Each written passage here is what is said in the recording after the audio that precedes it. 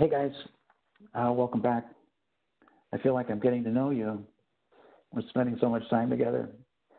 Anyways, hey, we're into Focus 4 right now on Part D, Caught in Between. This is the least source of fatalities in construction sites, but nevertheless, one of the ones that we wanted to talk about. I get the feeling from after we spend all this time talking about safety that some of you might say, hey, this construction thing isn't for me. But let me encourage you, construction is a great field to be in. It's a lot of fun. It's a great industry to be in, and it's a tremendous rewards in terms of just a good feeling of stuff that you've been able to build over the years and contribute to the building of. So I certainly don't want to discourage you because we're talking a little bit about some of the hazards. We just want to make you safe so that you can get to the place so you can retire like me. So let's jump into caught between. The objectives for this session is list the three main causes of a caught in or caught between fatalities. We want to describe how to control hazards that cause caught in or caught between deaths. Describe safe equipment operation when there is a rollover hazard, and describe three key employer requirements to protect workers from caught in or caught between. So caught in and caught between fatalities represent a little less than 10% of the construction fatalities.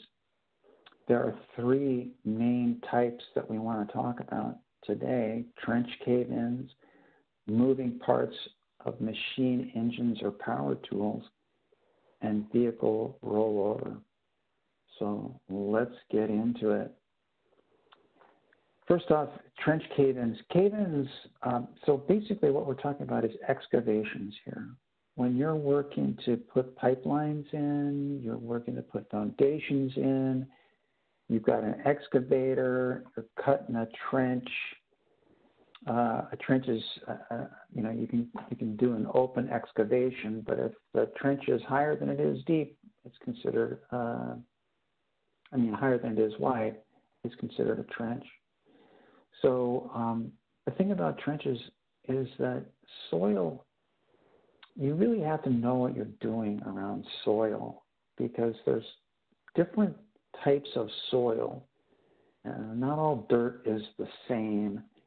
And trench cave-ins can happen suddenly with almost little or no warning. Sometimes they give a little bit of a warning. They'll get some cracks in the surface, but other times you won't even know it. Sometimes there's a little bulge in the bottom of the side wall on a trench, but a lot of times it just collapses. Most deaths from cave-ins occur in trenches from 5 to 15 feet deep. Now, you might think to yourself, 5 feet, that's not very deep. How's that going to kill me? But remember, a lot of times, even in a 5-foot trench, you're not standing up in there. You're down on your hands and knees installing pipe or putting something into that trench, right? So that's if the collapse happens, that's how it catches you. The other thing is, even if it catches your legs, it can lock you in there. It's really hard to dig yourself out, and you can't pull your legs out. If it collapses on your legs, traps them. Somebody else has got to dig you out. Soil moves too fast to escape. It takes just over a half a second for a 6-foot trench to collapse. Imagine that, a half a second. Your human reaction time, as we mentioned earlier, when we're talking about falls, is a half a second. That leaves not much time. That leaves no time for you to escape. So the idea, I was talking with a laborer over in the Tri-Cities here in Washington, and she said, "Oh, I'm not afraid of trench collapses. I'll just jump out." And she was totally thinking that she would have time to get out of a trench before it caught her. And she was just really fooling herself. And we all want to be courageous and bravado and show that we're tough and stuff like that. But, this is just something you have to be aware of. You can't beat the speed of a trench collapse. It's going to catch you. So what are the things that cause the walls of a trench to collapse? Unstable soil. So the unstable soil can be the composition of the soil itself. It can be rocky, or loamy, which is a lot of organic material, and doesn't compress really tight. And this is called type C soil. And so when that's under pressure, with vibration or whatever from vehicles or so around it, or jackhammering or anything like that, that stuff can slough off. If it's real sandy soil is very loose. I mean, anybody that's ever been out on the beach and built a sandcastle knows, even if you pack it with water, it's very loose and it'll fall down easily. So unstable soil. The only super stable is really not soil itself, it's rock. If you have to cut through rock, you don't need to brace it up with anything because it's rock, right? It's not going to fall. So what else can cause a cave-in? Excessive weight, such as machinery or a spoil pile too close to the edge of the trench. So, you see all the time when you're driving, through a construction area, you see the backhoe or the excavator working. Well, that piece of equipment's very, very heavy. And sometimes they're rolling that right along the sides of that trench. That can cause that trench to collapse. If it's on the street and vehicles from the street are driving by, that's causing vibration in the soil. The soil pile is the pile of dirt that is being dug out of the hole. They're putting it someplace. Usually they put it right next to the excavation so that they can put it right back in. But a lot of times the operators are not well trained and they'll set it right along the edge. By the OSHA regulation, that soil pile's got to be at least 2 feet back from the edge of the excavation.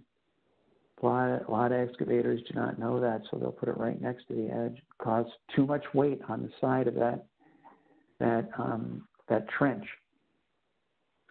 If water gets into the trenches, this will erode away underneath. Very, very easy to weaken a trench if water's in a trench. You definitely don't want water in trenches. That's not something you want to get pumps in there, get the water out, dry it out. And as I mentioned, vibration from vehicle travel or equipment near the trench, any one of those things can cause the trench to cave in. What must employers do to make the trench safe? It is the employer's responsibility. This is not up to you as a worker to try to figure out what to do, especially as an apprentice. You don't know anything yet. You're just getting started into the trade, right? So ask a lot of questions. Ask a lot of questions. You want to know what's going on, right? So the employers are supposed to train you about how to work in trenches. They're not supposed to just tell you, hey, kid, get down in there. Shut up, stop whining, get down in there. If they say that, forget about it. Don't go down. You're supposed to get training on trench hazards. Somebody has got to be designated as a competent person before the trenching starts. The competent person is a person the employer designates that understands trenching hazards and knows how to fix them and how to address them and has the authority to correct them. It's usually the foreman or the superintendent on the job But somebody's got to be the competent person. In trenching, there's lots of things that competent person has to be able to do, such as identify the soil type. The competent person, there's type A, type B, type C, and type D soil, and they have to know those soil types. I won't go into all that. I talked a little bit about it, but I don't have to go into that right now. But they got to identify that soil type because that's going to affect how you're going to protect that excavation. The employer also has to call before digging to make sure all the utilities are marked.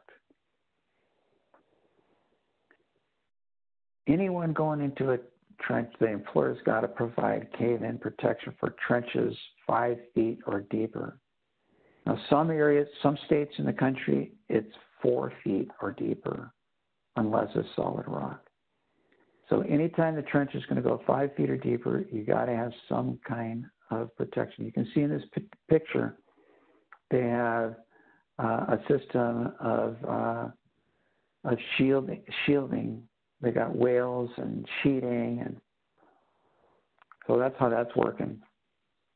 A competent person's got to inspect the trench before each shift and okay workers to enter. You shouldn't get on a job site and just jump down in the hole yourself without the competent person checking it out first. Lots of things can change overnight or during the day or in between shifts. The competent person's got to inspect it. A way of escape has got to be provided. They call it egress or a way out. So that has to be either a ramp at the end of the trench or a ladder within 25 feet of where the workers are working. So wherever the workers are, a ladder has to be or a ramp within 25 feet. You can see that this ladder in this picture is done right. You see, it's tied off to this strut right here, so it's not going to slip over. It's extending up above beyond the edge of the trench. Remember when we talked about ladders, how high above the upper level the ladder has to extend? Do you remember that? We talked about it. It's 3 feet, right? So this picture cuts it off, but my guess is that that's done properly, that these guys are doing this the way it should be done. Equipment like water pumps, ventilators must be in good condition. Obviously, anytime you're working in the trench, you want to make sure stuff works. You don't want to jump down in there with something that looks like your great-great-grandfather used it in the First World War. You want to make sure the stuff's in good condition and it's going to do what you want it to do. So there are 4 methods to support a trench.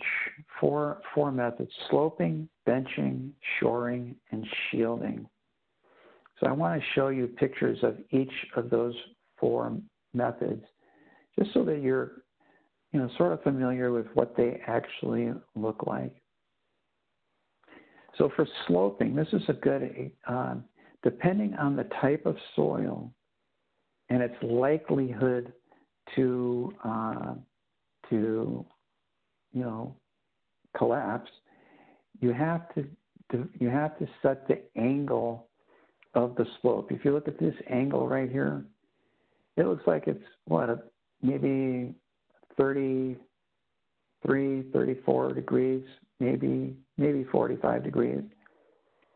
Okay, but it's way out there. It's a good angled slope because this obviously is fairly loose soil. This is not a really hard clay-like soil. So sloping. Note also how much room it takes from here to here. That's quite a wide space. So you wouldn't be able to do sloping down a street in a city because they would take up the entire street. So you can't use that in that application. You got to use something else. This is out in the country someplace. Benching is similar to sloping, in that depending on the type of soil, you can bench the excavation. So you see there's a certain amount of elevation here and a certain amount of depth and a certain amount of elevation and a certain amount of depth and a certain amount of elevation and a certain amount of depth. So this is called benching it because it looks like a bench. Okay, it's very similar to sloping, except you don't have to smooth it out. And you can see that these guys are doing it over here. You got it. You see this is the edge here, and it comes up here, and then goes over and in like that. So that's benching. Again, you see this is new construction. It's out maybe in the boonies. There's still plenty of space there. They're not tearing up somebody's sidewalk or doing this before that. So it's one option. Certainly, again, something you couldn't use in the city, on a street in the city where you don't have a lot of room. Shoring, okay? This is a support system made up of posts, wales, struts, and sheeting. And hydraulic shoring here is very common. So basically what you have here is these red members here. These are struts. So they're hydraulically pushing out. These horizontal members right here, let me get this arrow on it. So it's right here, this horizontal member. There's another one right here, down here at the bottom, you can see. These are called wales, W-A-L-E-S. Okay. So we have struts and wales.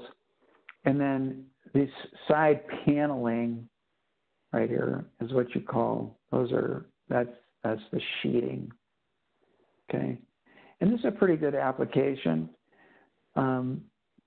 It's extended way above the edge of the excavation, so well protected. It's continuous, so there's no breaks in it. They do have ladders in here. I suppose you might complain about this ladder because it doesn't extend 3 feet above. A little bit of a challenge for somebody getting out this way. Why? Why do you suppose it'd be a little bit of a challenge? Yeah, you're right. Because once they climb up here, they're going to stand on the edge of the sheeting, and then how are they going to get down here? They're going to have to jump down. So that's not a great situation. Probably could be fixed if they had, a ladder on the other side as well, so you could climb up one and climb down the other. But still, all in all, not a bad situation. Definitely good, for example, to protect from cave-in, which is what we're mostly concerned with. So in addition to shoring, we have shielding. And these are systems that come pre-assembled. You don't assemble this on the job site. They come assembled already, and they sometimes call these trench boxes. Okay, so you just carry these out just like this. They're all pre-assembled. They can be expanded, through these struts here, and you just throw that in the hole, and you can slide it along, or you can pick it up and leapfrog them as you go. So different methods. Okay. So what's wrong with this picture here? So what do you think about this guy? Yeah, this is not good. This is not good. You have a very narrow trench. The guy's way down in there over his head. No protection whatsoever. He does have a ladder. It looks like a little giant in the end. But the spoil pile, the spoil pile is all along the edge here, right along the edge here. No protection in the hole. This is an accident waiting to happen. As we said, soil is made up of a variety of things such as sand, loam, and rock. The amount of water in the soil can add to the weight. Now, just think about this. A cubic yard can weigh between 2,000 and 3,000 pounds. Okay, 2,000 pounds is actually a ton. So this is a block of soil that's a yard wide, a yard high, and a yard deep. That's a cubic yard. So if that collapses on you, you're under 2,000 pounds of pressure, you're not going to breathe, just flat out. You're going to take your last breath, and as soon as you start to exhale, the crush of that soil is going to push down on you, and you're not going to be able to get air in. Even if there was air, you wouldn't be able to do it. All sorts of other things happen, that with the compression on your system, people just, when it collapses on their leg, and the pressure on their leg before they're able to dig them out, if maybe they're working by themselves, collapses on their leg, and they can't get out, they can lose their leg. So, that's not good. You definitely don't want to get in a situation where you're going to get, stuck in a trench collapse. Just flat out, you just don't want to happen. Okay, so I think we covered trench collapses pretty good. There's a ton more to know about it. Believe me, there's a ton more. If you get into doing any work in excavation, being the operating engineer is a great organization. There's a ton to know about operating the equipment, but it's a lot of fun and a great job. But you're going to have more training. And if you're in the pipe trades or electrical trades where you're putting stuff underground, definitely need to know how to work around trenches. So a lot more to know. You're going to want to get more training. This is just a little bit of awareness to keep you from jumping down in there. And, like when I first started, there was a lot of questions I had. I remember asking journeymen, is this safe to do? And the answer was usually, it hasn't hurt me. Oh, it's all right, kid.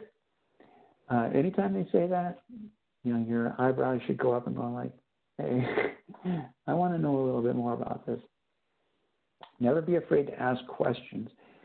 And if something looks sketchy, always ask the journeyman to show you how to do it. Okay? Always ask the journeyman to show you how to do it. So, two more things to cover.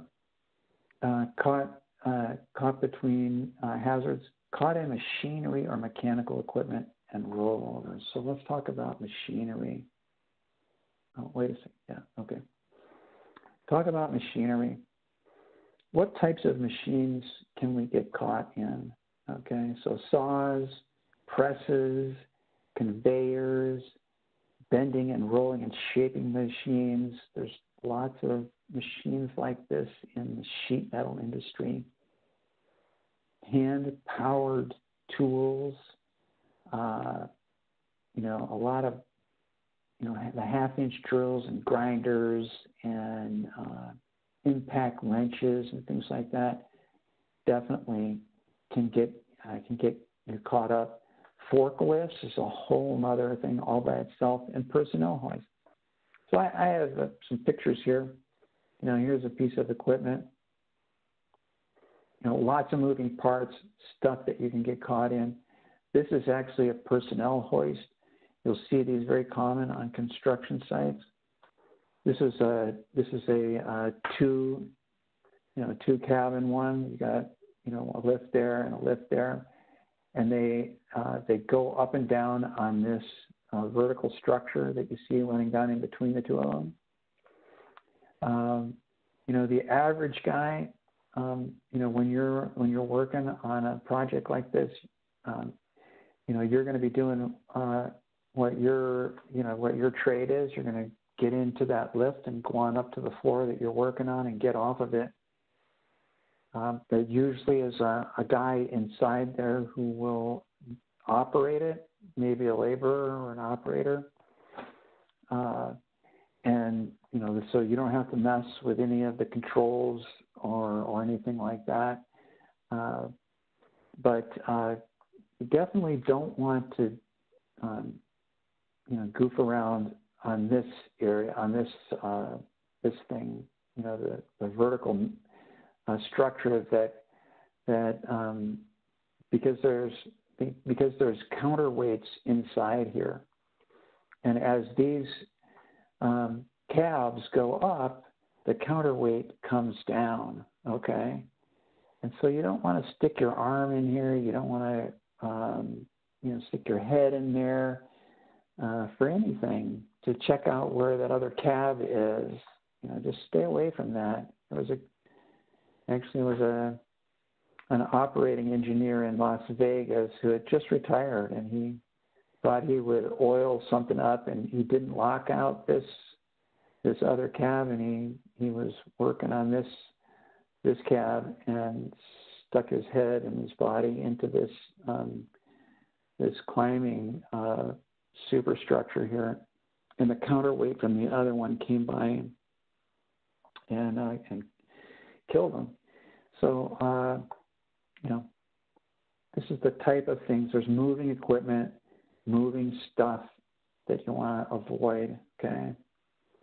So as far as saws go, very common, or chop saws, hand saws, table saws, they all have these guards, okay? Now, a lot of times people will, they figure, oh, well, I'm tough, or I'm smart, and I don't need those guards, so they'll wire them up. And you don't want to do that, because those things are there to protect you. And I've got a friend who only has his first finger and his pinky, his two middle fingers chopped off, carpenter. And it happened with a saw. And it happens to apprentices, and it happens to seasoned guys too, because you just get careless. You're just working, and you're not paying attention. And these saws are extremely sharp, and it just takes a split second, and you can really hurt yourself. So any type of equipment that has moving parts should be machine guarded. Another thing to be aware of is don't wear loose clothing or jewelry. A lot of guys these days, they want to have these these dangly ear things, ear jewelry and finger jewelry and lip jewelry and all this kind of stuff. That stuff can get tangled up, and it'll rip your ear right off.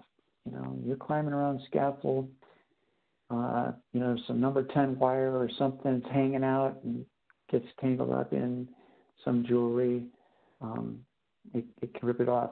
I never wore my wedding ring when I was out on the job, because as a painter, I get solvent underneath it and burn my finger. And when I was climbing around scaffold, you can go from one level to another, and a little burr gets stuck underneath that ring, and you can, if you don't rip your finger off, you can just rip all the skin off of both of your knuckle. So very important. Don't wear loose clothing and jewelry out on a job site. Leave it at home. Tell your wife you love her, and that's why you want to bring all your fingers home with you every day, and she'll appreciate that. Number 3, don't be embarrassed to ask your employer for training in safe use of equipment. Really, seriously, don't be embarrassed to ask for training. You're an apprentice. You're just getting started. You shouldn't. Everybody knows you don't know anything. So ask questions, and pay attention, and that's 90% of it. You're gonna do just fine. As far as being in a piece of equipment like a backhoe or any type of equipment, again, you need to get training on how to use these things. Don't work parallel to steep grades or embankments on unstable soil. You only use equipment with ROPS, it's called. Down at the bottom here, you can see what it says, rollover protective systems. And fasten your seatbelt. Number one thing, fasten your seatbelt anytime you're working in these pieces of equipment. If the equipment starts to roll over, don't try to jump out. This guy right here, Doyle Peaks, you see him right there? He's on a pillow. Why is he on a pillow? Because he tried to jump out when this thing tipped over, and it crushed his leg, and he's stuck under there. There's no way. Nobody can pick this thing up. You got to get a crane out there. So they brought him a pillow, maybe a My Pillow. Who knows? So make him comfortable while they wait to get a crane out there. Terrible. If you start to tip over, always grab onto the steering wheel, keep your elbows in, and ride it out. The rollover protection should protect you. And so that's the number one thing you want to do if you're starting to tip over in a rollover type accident. You don't want to stick your hand out to brace yourself. There's no way you're going to stop that thing. All you're going to do is break your arm. So just a thing to remember in terms of rollovers. All right. So our summary. What are the three main causes caught between? You got, your cave-ins, you've got your equipment and tools, and you got rollovers. Describe how to control hazards that cause caught betweens. You have to understand how collapses take place. Understand about soil composition. Make sure that a competent person is checking it out. Make sure your excavation is protected before you get down in there. You don't want to wear jewelry and loose clothing. You always want to know how to use equipment. The first job I went out on, the foreman said, "Have you ever driven this?" It was an all-wheel terrain forklift. I said, "Yeah." I didn't have a clue how to do it. He tossed me the keys and tossed another guy keys to the other one. He said the same thing. We were both young kids, just got out of the Army, 19 years old, 20 years old. And the other kid drove his into the river. I don't know. I was just lucky. But get training on equipment. And then describe safe operation when there's a rollover hazard, which is keep your hands on the steering wheel, make sure your seatbelt's fastened at all times. All right, guys. Hey, that's the Focus 4. Really glad you spent some time with me. It's been great. And don't forget to take the little quiz that's coming up. And be good and have a safe career. Take care. Bye.